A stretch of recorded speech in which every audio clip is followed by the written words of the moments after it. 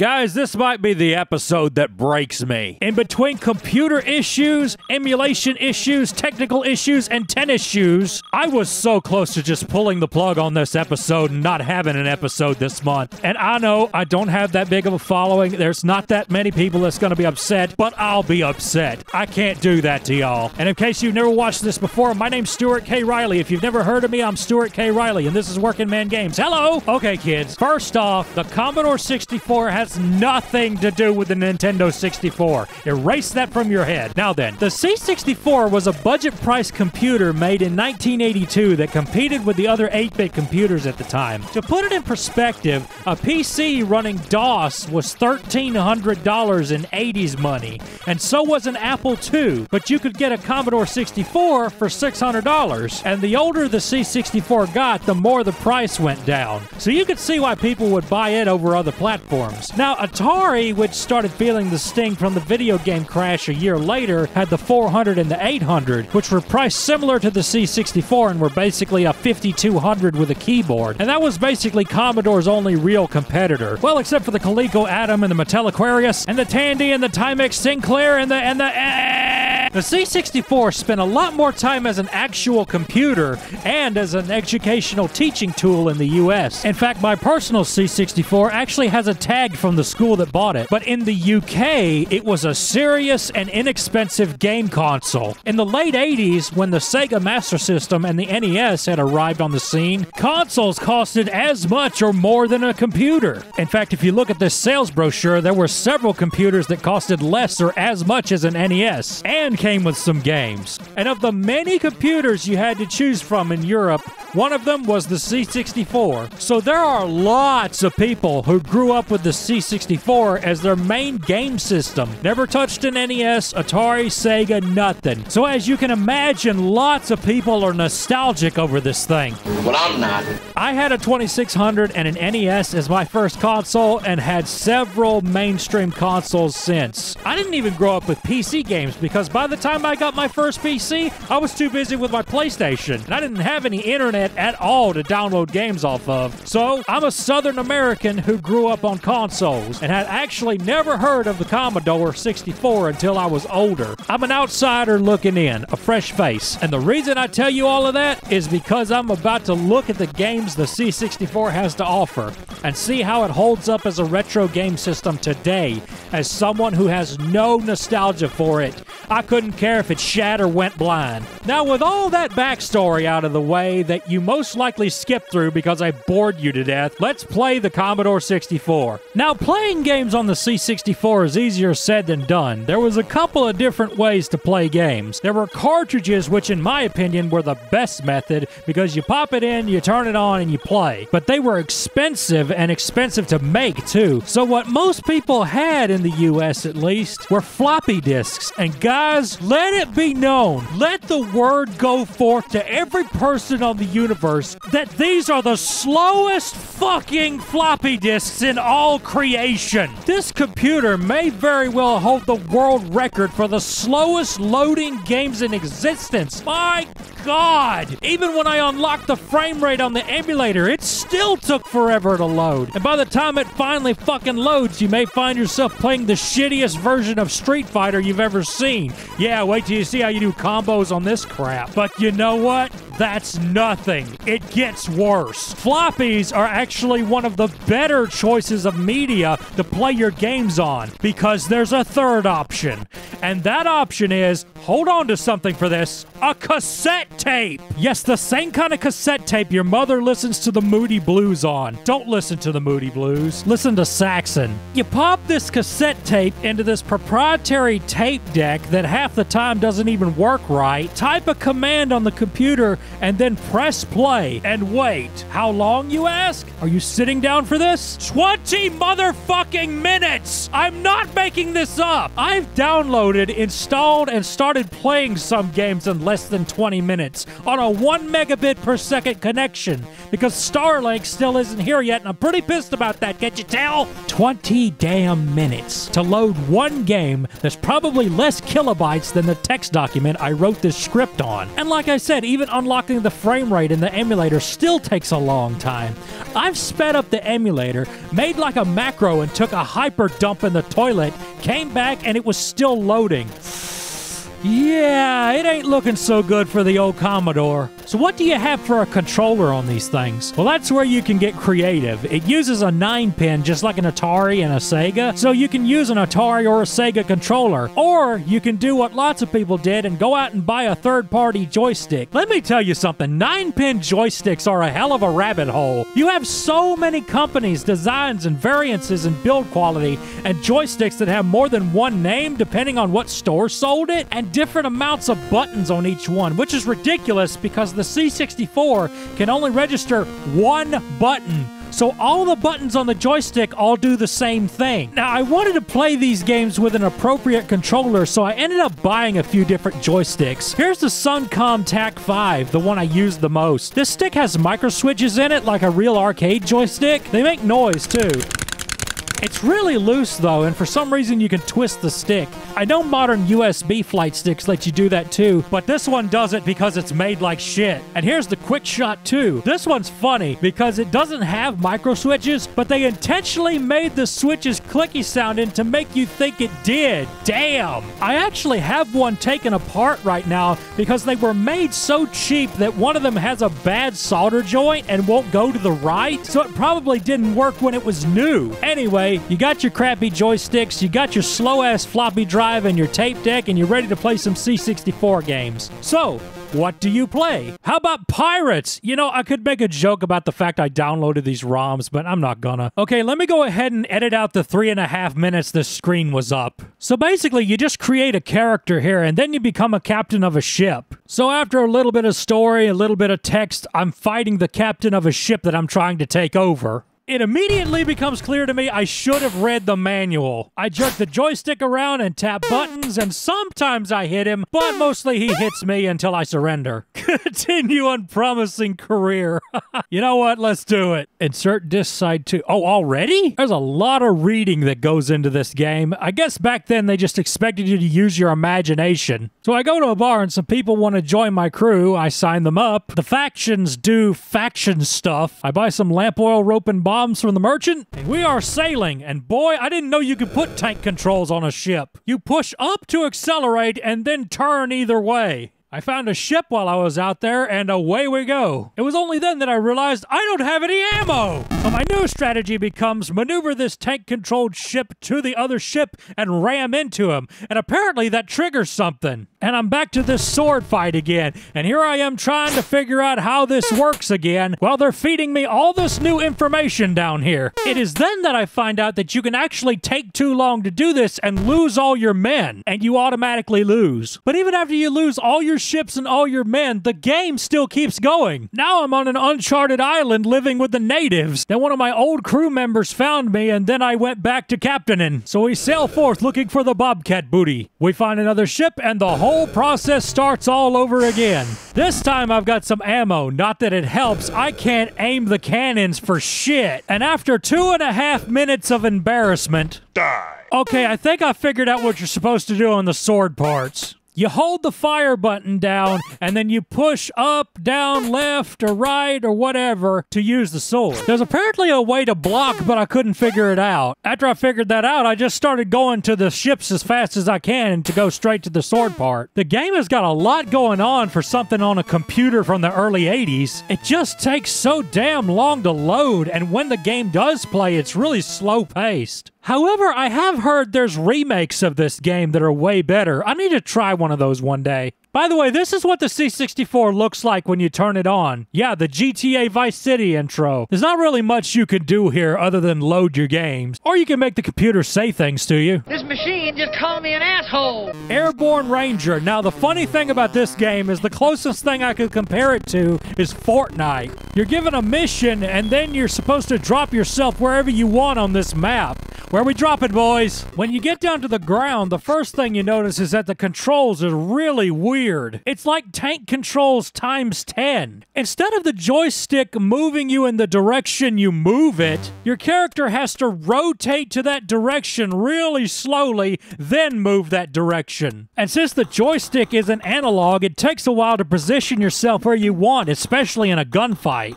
The enemies ain't what kills me, it's the damn mines.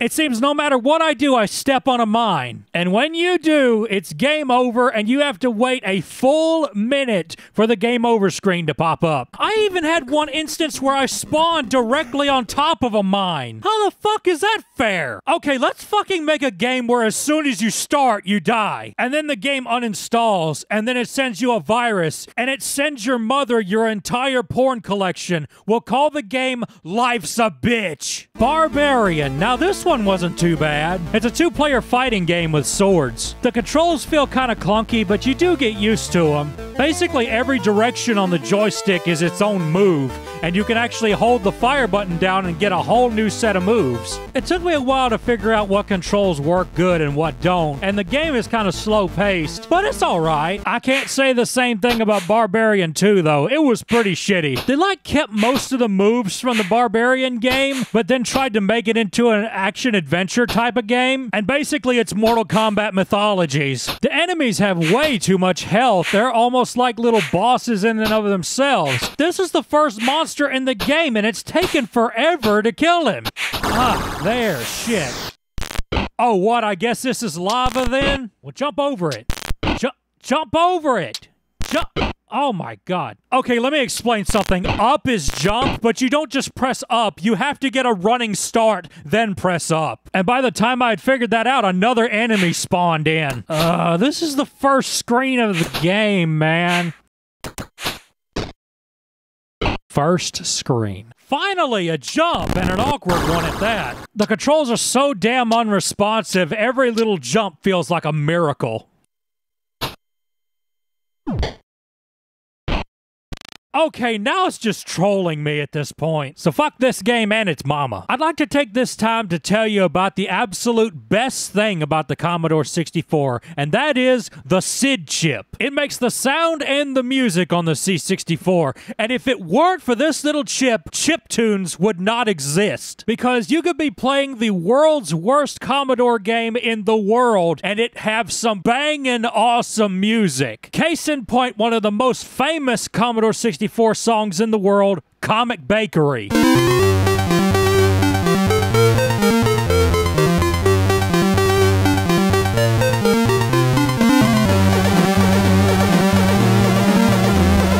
That is some catchy shit. You know, I had probably heard about 500,000 remixes of this song before I finally heard the original. There's even a remix of it on another game, Jurassic Park for the NES.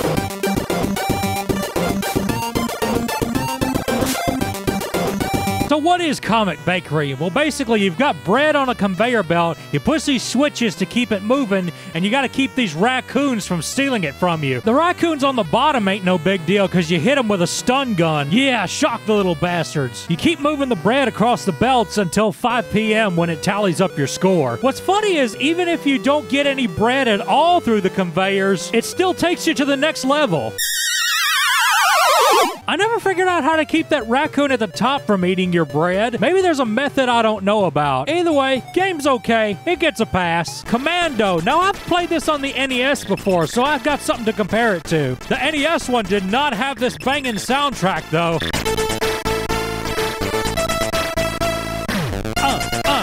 Oh, you can bob your head to that, yeah. Oh, I was rocking out to that, man, shit. It's considerably harder than the NES version, and the NES version's pretty hardcore. For one thing, it has these points where the scrolling stops, and then there's just a fuck ton of enemies coming out this door. It's pretty damn brutal, and I only got this far by having infinite lives. Then the second level sticks your ass to a cheese grater. One thing I didn't like is that the grenades are bound to the space bar, so you have to hold the joystick and keep your hand on the keyboard at the same time. Doesn't that kind of defeat the purpose of a controller? Imagine a game where you have to use a mouse, a keyboard, and a controller at the same time. Yes, our target audience is hentai tentacle monsters. So basically, my review is play the NES version, but listen to the C64 version. Clyde Radcliffe and Torture Trouble Creature... Excuse me, I wasn't done reading! I will never know what it is! Well, this might be the cutesiest game I ever played on this thing, but don't be fooled by its child-friendly exterior. The person that made this game is a pure sadist. Okay, class, today we're going to learn about hit detection. When you are making your games, it's always important to make the hitbox twice the size of whatever object you're making. Okay, so what I can gather from this game is you're supposed to get to that bomb. Now, what is the bomb for? I have no fucking clue, because I didn't get that far. This seems to be one of those memory games where you're supposed to make these absolutely precise movements in order to defeat the enemies. It kind of reminds me of Ricky and Vicky, a game I reviewed years ago, except this game doesn't have cute, toony fox furries and cool music. And that game was actually good. This game is borderlining on impossible unless you have the reflexes of a Smash player. And I don't, but unlike Smash players, I have a life, so how about a death montage?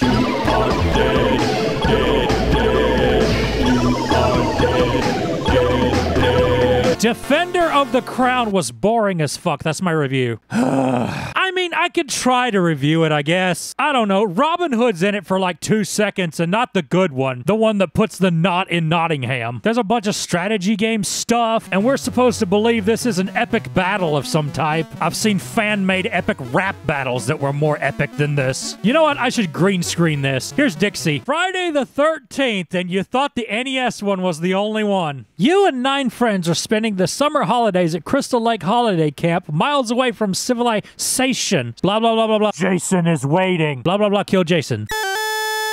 How many games use that? Fuck. Well, first you gotta go find yourself a weapon, then you gotta start looking for Jason, who looks more like Michael Myers than he does Jason. How do you know where he is? Well, there's a musical cue that starts playing when he's out and about. But it's not enough to just go look for him. He disguises himself as some of the other campers. And if you don't find him in time, this happens.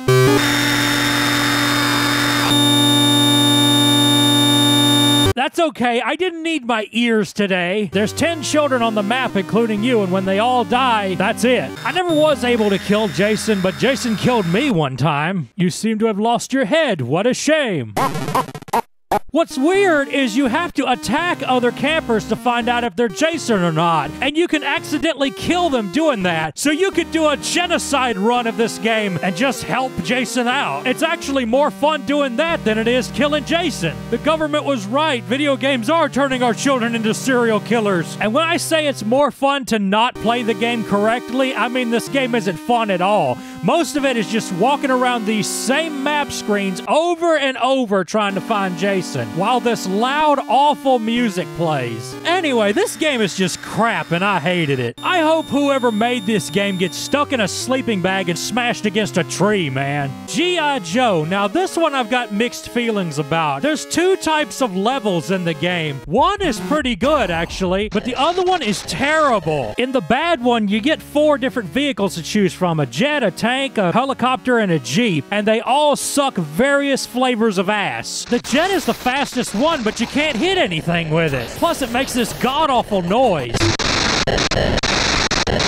If there was an opposite of ASMR, it would be called ACBT, and it would be this game. You want to know the stupid way you aim with this jet? It is not possible! Basically, you don't. You change your altitude, and depending on how high or low you are, that's where your missile is going to aim. How in the hell are you supposed to figure that out? If they gave you a crosshair, maybe you would stand a chance. It doesn't help that you're steadily having to fight guided missiles, and if you get too low to the ground to shoot, you'll hit the damn trees. Plus, it takes 40 miles to turn this damn thing around. As for the Jeep, you can actually hit stuff with it, but it is so slow and you can't dodge anything with it. And the helicopter has the same problems as the jet, except it's slow, so it's actually worse. I didn't even try the tank. If you want to try it, be my fucking guest. It upsets me so much that this level exists in the game and you can't skip it or anything, because you have this level select, but the level select doesn't tell you which type of level you're going to play, because the other kind of level isn't that bad. It's a 1v1 shoot 'em up. You only get to shoot one time, then your gun overheats and you gotta wait for it to cool back down. You shoot it once and it's already disabled. Where'd you get this gun? Wish.com? And I don't remember bullets being so slow you can run as fast as them. Anyway, you just keep shooting him till his life runs out. I think it was possible to play this in 2-player. I'm not sure. I hope so, because this seems like it would be fun as a 2-player game. See, I like this. I would rather play this, not this. This should have been the whole game. It's getting a 5 out of 10 because I like half of it. Ghosts and Goblins, really? Wonder if this one's hard as balls, too. What's that zombie got, a tuba?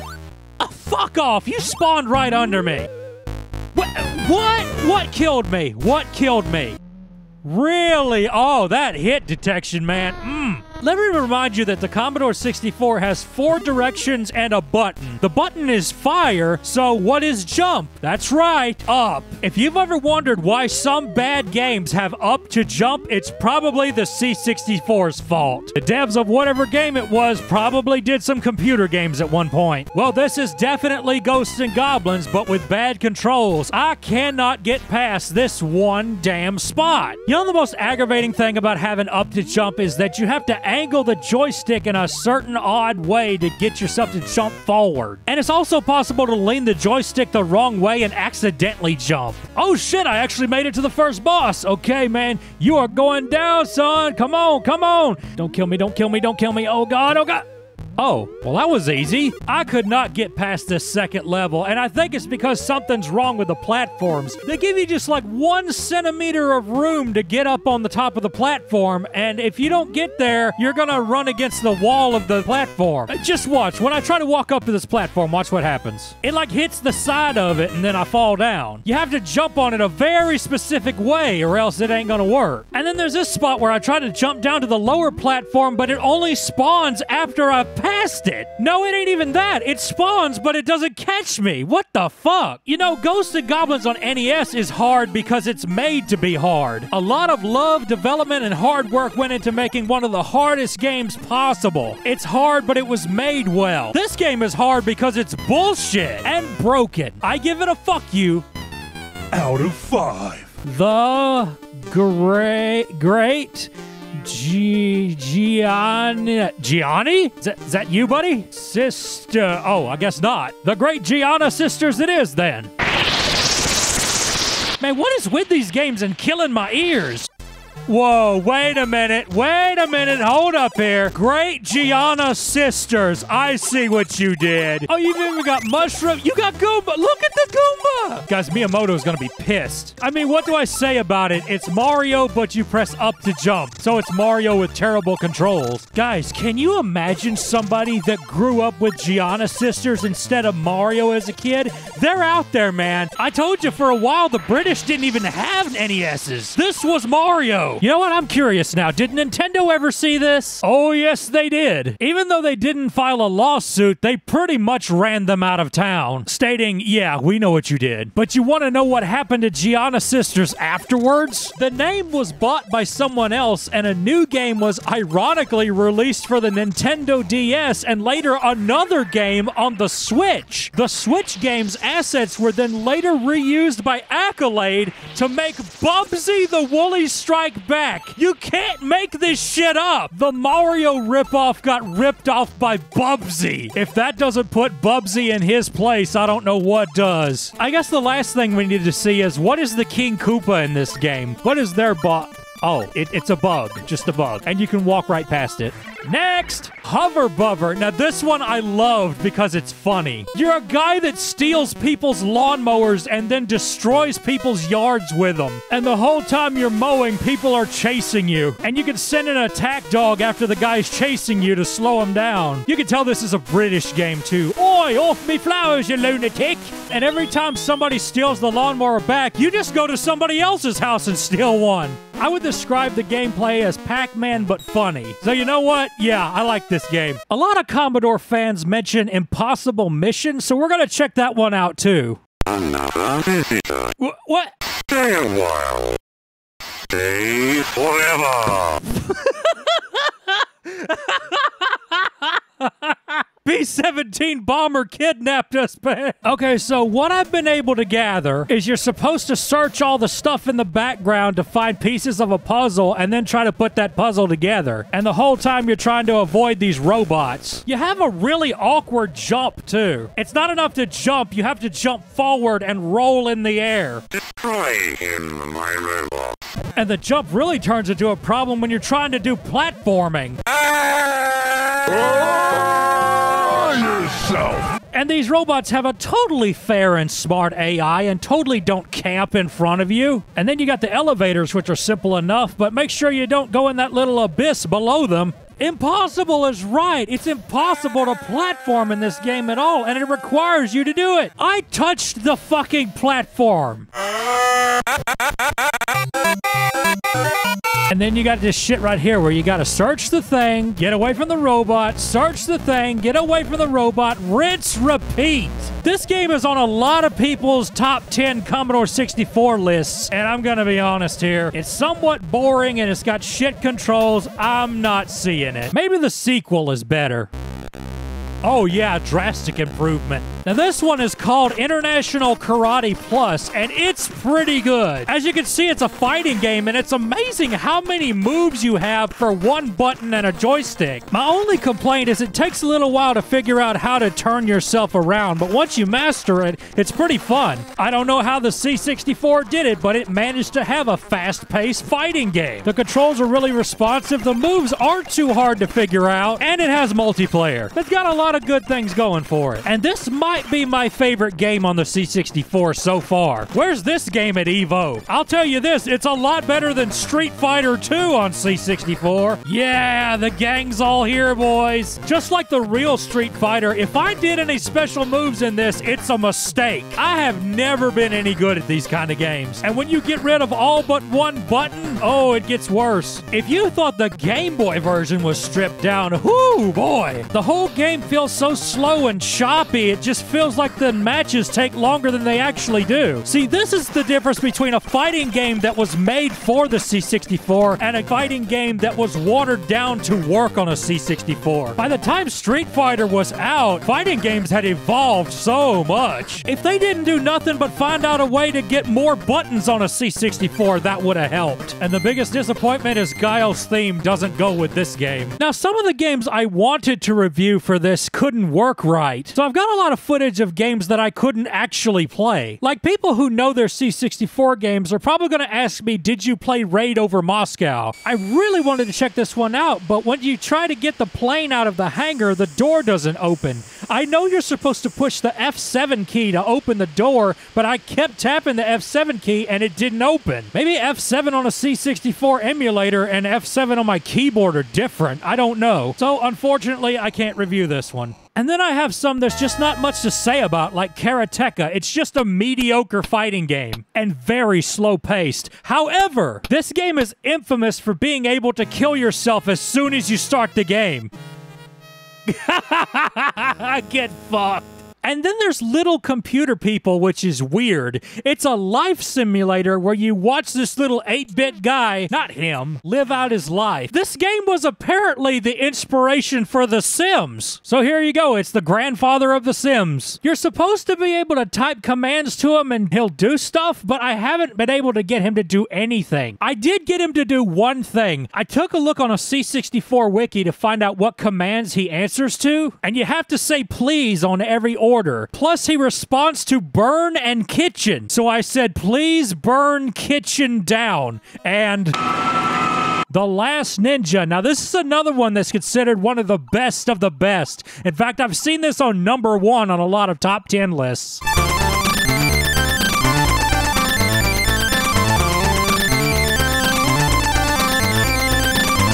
Well, the music ain't too bad, I gotta say. Hey, what is that? Can I grab that? All right, give it here. Give it to me. Let me have it. Oh, there we go. Oh, shit, I guess we gotta jump on those stones, okay?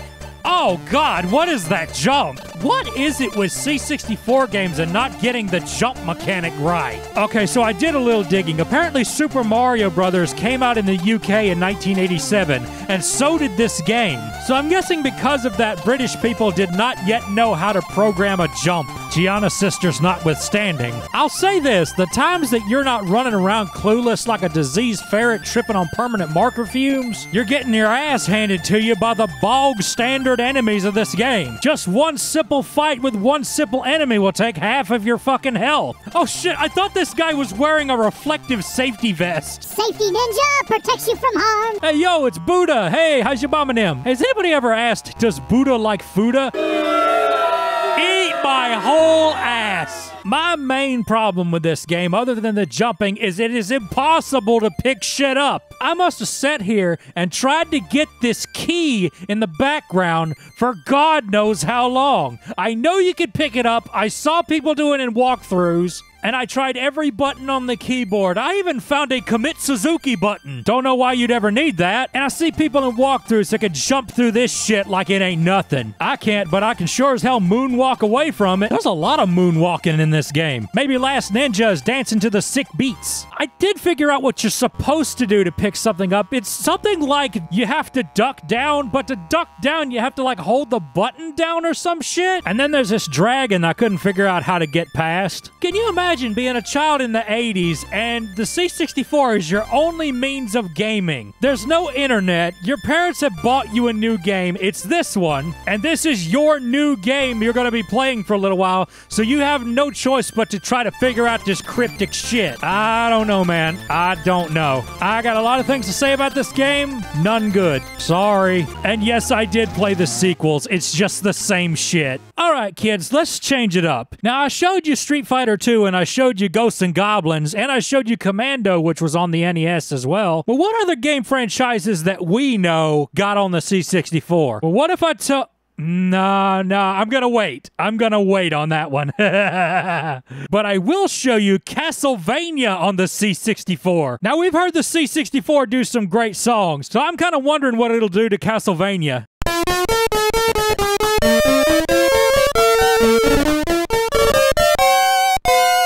Oh, no.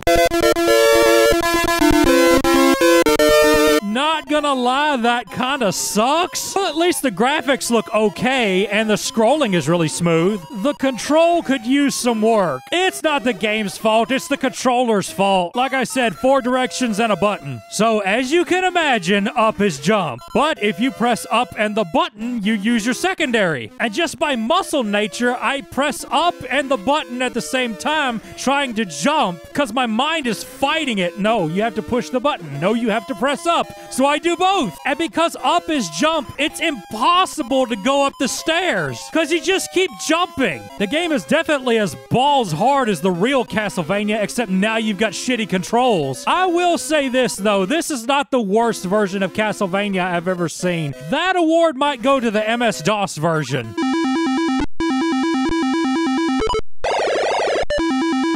Okay, let's just have the soundtrack and every sound effect be a car alarm. Yes, well, I prefer my music made by door buzzers, thank you. One of my friends has a door buzzer in his house and it goes off in our Discord call. I'm like, dude, do you live in a store? Snake hypno fetish drawing motherfucker? How about we look at Donkey Kong, or I'm sorry, Donkey...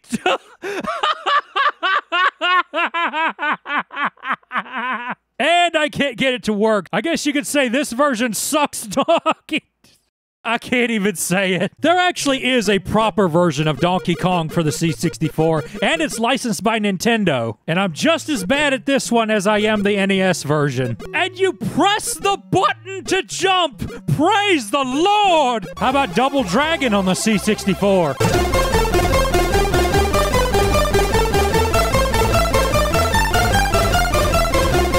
Well, the music's badass, but the controls are awful. They feel so stiff and unresponsive. This was another one of those games where holding the button down gave you a different set of moves. It controls like shit, it feels shit, the music's okay, but overall...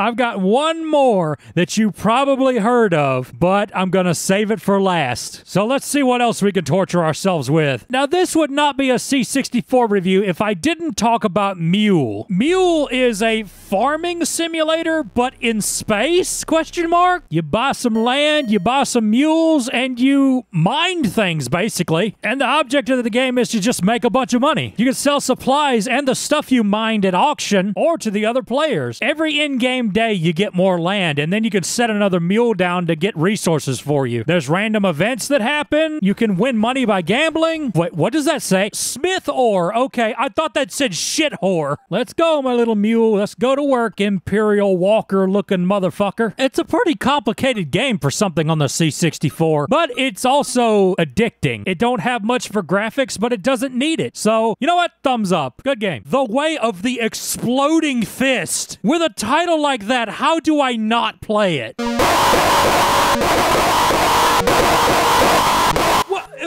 What do I even say to that? Holy shit! That is peak sound design. I see they come from the Sonic Adventure School of Audio Mixing. This is very much like International Karate, except it's not near as good. In fact, it kind of sucks. And that's all I really have to say about it. I just wanted you to hear the beautiful noise this thing makes. Here's another game that's considered one of the better C64 games. Monty on the Run, also known as Monty Mole. And this is another game that's known for having a super catchy soundtrack. Listen and be amazed.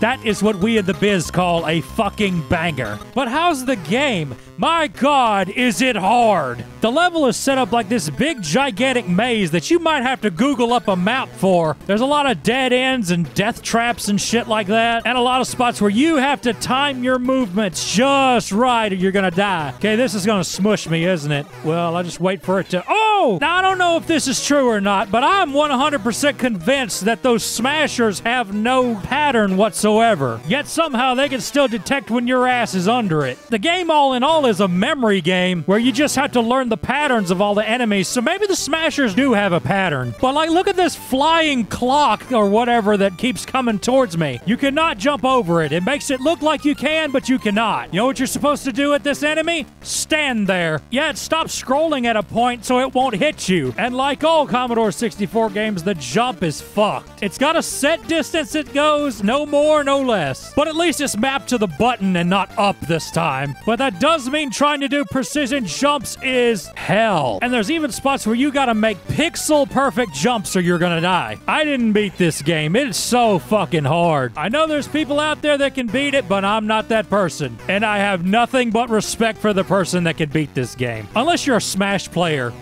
I hate Smash players. You know what? That was a pretty good game. I liked that. How about we end the video with another good one? Guys, would you believe me if I told you there's a survival horror game on the C64? And this is not a recent development. This isn't an indie game that looks like C64. This isn't a recent game. This isn't an itch.io game. This is real. Gentlemen, I give you Project Firestart. You are sent to a research spaceship that has cut communication with Earth to find out what happened to the crew and the scientists, and immediately shit gets real. Let me take this time to tell you that this game came out in 1989, before games were gory, and this game is very gory. The monsters look kind of ridiculous, but I will say they probably looked cool in 89. This is another game where you better get a map or you draw a map, something, because this ship is pretty huge. And just like a real survival horror game, you have limited supplies, limited ammo, limited everything, and an unlimited supply of monsters. You'll be running around opening computer terminals, reading lore, and the lore is pretty important, actually. You're supposed to read it all so you'll know what's going on, and so you'll get a different ending. Yeah, there's multiple endings in this game. If I had to say something bad about it, the combat's kind of weak, but I think it's supposed to be. Also, notice that timer down there? Yes, you are timed. So you may have to play this game a few times before you actually beat it, but since there's multiple endings, you'll want to play this game a lot anyway. I can't recommend this game enough, and I imagine back then it had to be pretty spooky. I would say I wish somebody would remake it, but you know, we kind of have Dead Space, so anyway, good game. And that is it for the C64 games. Or is it? I told you I was going to keep one to the end, and I said it's from a franchise you know very well. What is it? I'll show you.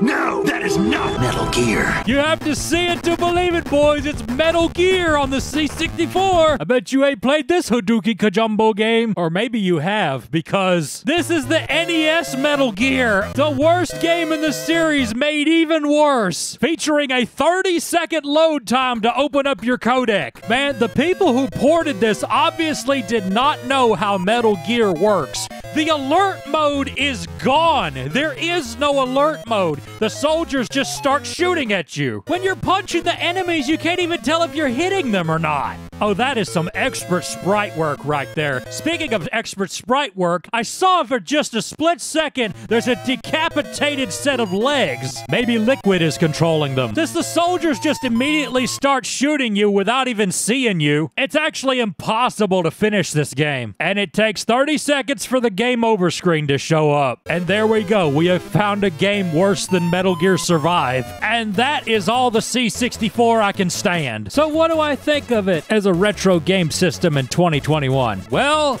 it ain't no NES. I kind of get the feeling that a lot of these games may have been better back when they were new, and there wasn't as much to compare it against back then, especially if you lived in Europe where most people didn't have NES 2600 or anything. So I think there's a rose-colored glasses thing going on with a lot of the people who are nostalgic about this thing. But I also think that about the NES. We tend to forget that for every good NES game, there were like 30 bad ones, maybe more. And it seems to me that that was the case with the C64. And as for me not liking the games that a lot of other people do, I think that's because I didn't grow up with them. But I'm willing to give the C64 another shot one day. I'll even take suggestions on what I should play the next time I do this. Put that shite in the comment section. I can say one thing. I found a whole bunch of new music to listen to. Even in the bad games, the chiptunes were off the fucking hook. So I got mad respect for all those C64 musicians. But anyway, that's the end of it. That's Working Man Games, everybody. Follow me on Patreon, follow me on Twitter, but don't do it in real life. I'm paranoid enough as it is. And remember, if we reach our $200 goal on Patreon, I will start making 2 episodes a month instead of 1. You can do the $5 tier or $1 damn dollar. Anyway, I need to end this video. Bye.